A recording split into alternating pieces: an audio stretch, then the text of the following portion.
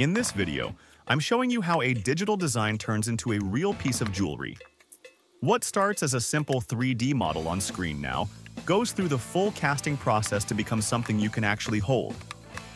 It begins with preparing the plaster mix and pouring it around the model to create the flask. That flask then spends about 12 hours in the furnace. This step makes the plaster strong enough and clears out the inside so it's ready for casting. Once it's fired, the flask goes into the vacuum casting machine.